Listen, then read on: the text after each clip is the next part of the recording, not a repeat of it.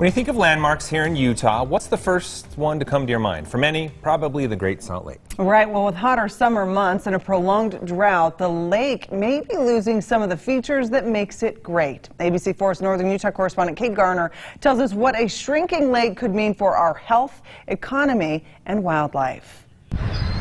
For many, a day at the lake is calming. Well, I would say it's in really bad trouble right now. For scientists, years of research on the lake isn't so calming. What we're doing to Great Salt Lake is already having impacts on bird life, impacts on the greater environment. To understand what's going on, we need to start where the lake starts. This is the end of the Bear River.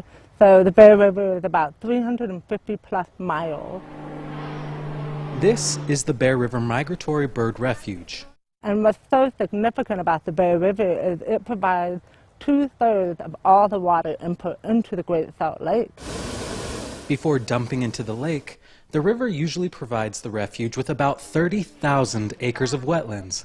These provide habitat for hundreds of species of birds. About a third of all migratory birds in the western United States spend some of their time in Great Salt Lake, either nesting or feeding. This summer, the refuge had under 5,000 acres. Which means less water, less habitat for migratory birds, less feeding, nesting, resting habitat. The impact is then felt further downstream. By not having the water that we need, we weren't able to put any water into the upper Great Salt Lake as we usually do. We did break a record this year. We were the lowest we've ever seen historically. What do record low water levels look like? If I were standing here on a normal year,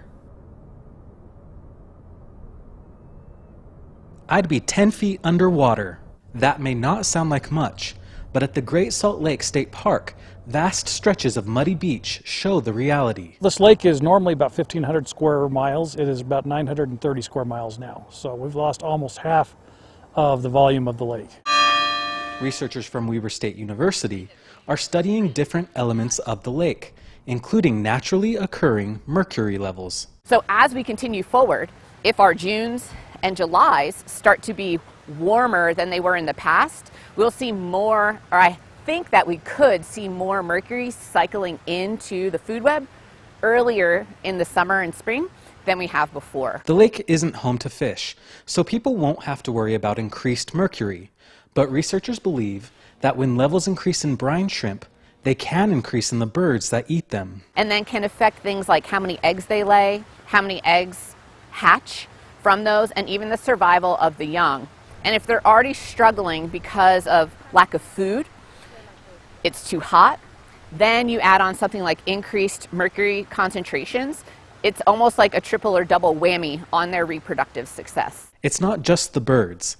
As the lake dries, scientists worry for the health of Utahns as well. I wrote a comparison between Great Salt Lake and a famous case of lake decline in Central Asia called the Aral Sea. And there are terrible cases of human illness as a consequence of exposure to some of the things that were coming out of the Aral Sea. A drier lake may mean worse air quality and less snow in the Wasatch Mountains. That has implications because not only does it affect the ski industry, but it also affects the inflow of water into the lake in the spring because the snow melts and feeds into the rivers that feed the lake. So it's this feedback loop of us affecting the lake affecting us, particularly through the lens of water. Reporting from the Great Salt Lake, Kate Garner, ABC4 News. Wow, thank you, Kate. Researchers tell us that the brine shrimp population may also decline as water levels drop and salt levels increase. This could have negative effects on the brine shrimp industry, which brings in millions of dollars to Utah every year.